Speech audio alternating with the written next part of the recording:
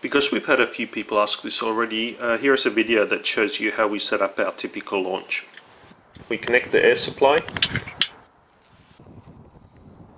and then we connect the pressure regulator to the scuba tank.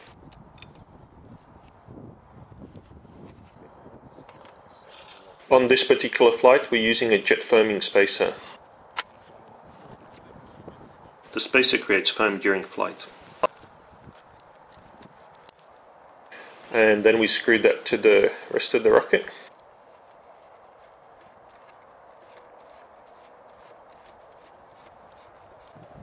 And on top of that, we're putting a tornado tube.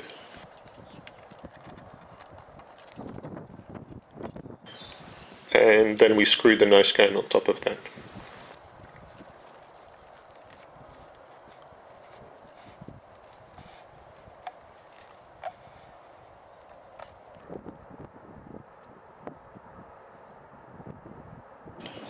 We always put silicone grease on the nozzle O-ring and also inside the launcher. This prevents it from sticking during launch.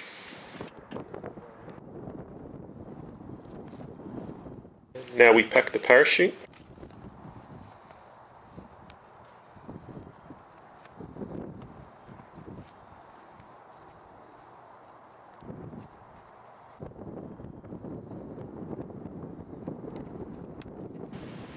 And then we just hook on the door with a rubber band.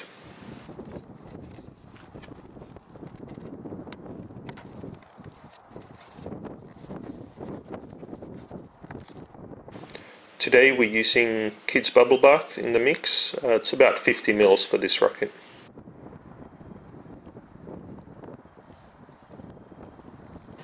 Despite what it says on the side of the bottle, that's just plain tap water.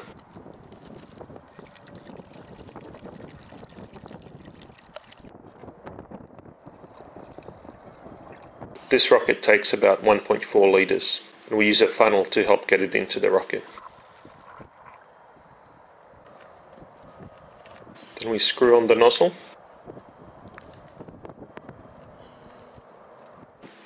And this is how we load it. We first remove the guide rail from the launcher. This is so that we can load the rocket on without spilling any water before it locks in.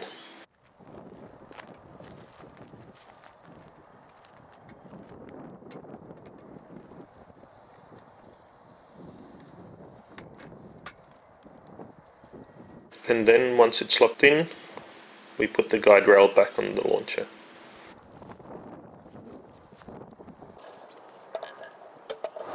That's out. That's recording.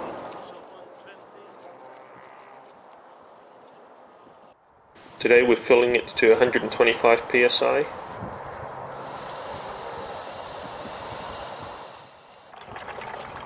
Here you can see the jet foaming spacer at work.